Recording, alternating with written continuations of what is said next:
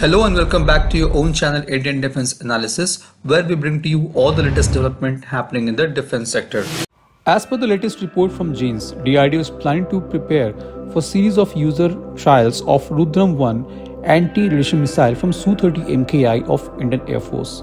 The missile has completed the developmental trials and preparations are underway for user trials, which is expected to begin from the mid of year 2023. The last reported test of Rudram-1 was conducted on 9th October 2020.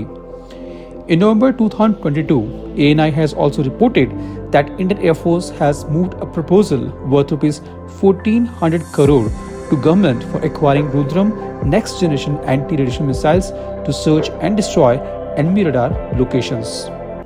Rudram-1 is India's first indigenously developed anti-radiation missile that has a speed of Mach 2 and can be launched from an altitude of 500 meters to 15 kilometers with maximum operational range of 200 kilometers. The missile weighs close to 600 kilograms with a warhead of 60 kilograms. It uses pre-fragmented warhead with optical proximity fuse and is powered by a dual-pulse solid rocket motor. The missile features dual seeker system comprising of passive homing head and millimeter wave active seeker. The primary guidance system of Rudram-1 is onboard passive homing head, which provides mid-course guidance.